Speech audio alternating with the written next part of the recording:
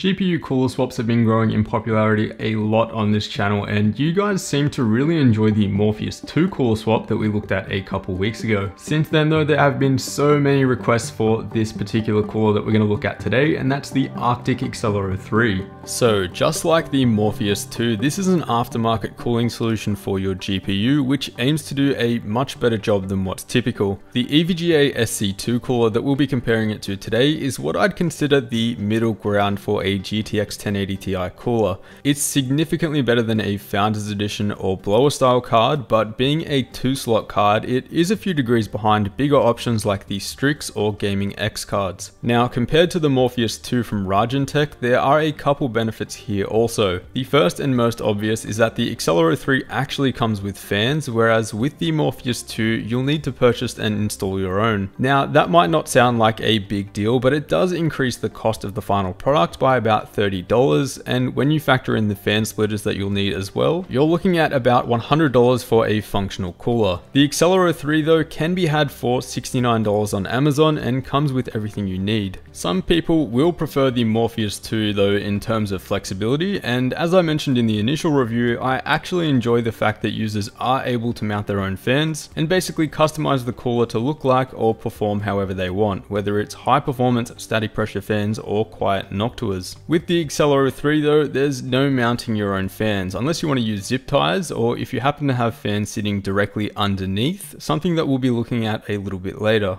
In terms of the way the cooler looks, I'd have to say it looks pretty dated when standing next to a modern cooler and shroud design like the EVGA SC2. There's no real gamer aesthetic or design happening here, and if you came here looking for RGB, well, prepare to be disappointed. The Accelero 3 is all business when it comes to cooling, but it would be nice to see a refresh of this dated shroud design. I'm not asking for lighting effects or anything like that, but something other than this black glossy plastic would be real nice. Let me know what you guys think down below. Anyway, the fans that come pre-installed are 92mm fans that spin up to 2000 RPM, and Arctic claim that these are pretty quiet as well, and I'm going to have to say that I definitely agree. Size also might be a concern for some users, as when we looked at the Morpheus 2, despite the very impressive cooling performance, you do end up with about a 3.5 slot card, which unfortunately meant that it couldn't fit in my personal system inside the Ncase M1. The Accelero 3, however, does manage to squeeze in there with a few conditions, which we'll go into a little bit more depth later. The compatibility list from Arctic's site is pretty extensive also, which is nice to see. Pretty much any moderate to high-end Nvidia card is compatible, with the majority of AMD cards supported as well, and despite the RX Vega 400 or 500 series not officially being supported, I have seen people use the Accelero 3 with a few of those cards here and there, so I wouldn't be too quick to count them out. And lastly, the spec that matters most, the Accelero 3 claims a cooling capacity of 300 watts, which is 20% less than the Morpheus 2, which is rated for 360.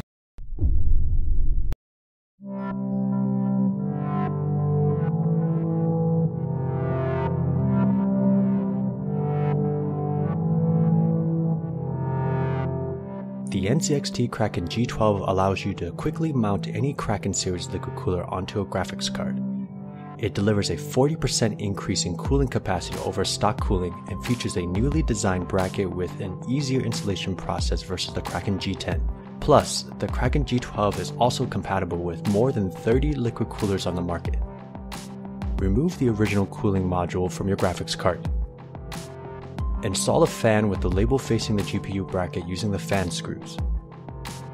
Attach the two foam pieces at the corners while making sure the foams will not interfere with the components of the graphics card.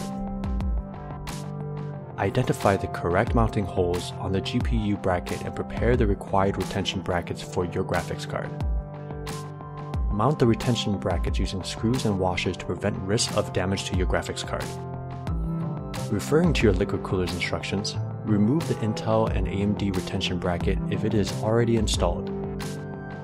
Orient the pump's tubes along the side with cable tie points. Pass the pump through the GPU bracket grooves.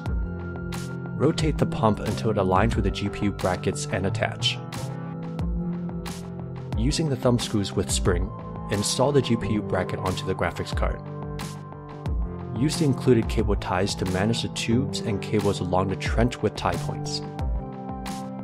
connect the 3-pin fan connector to the liquid cooler's fan power or to an open fan header on the motherboard. Follow the liquid cooler's instructions and complete all necessary connections to complete the installation of your graphics card. This can include pump power, USB, and software installation. Thank you for watching Builder's Workshop and for installing the Kraken G12 GPU mounting kit. Subscribe to our YouTube channel for more how-to videos and learn more about our products at nzxt.com.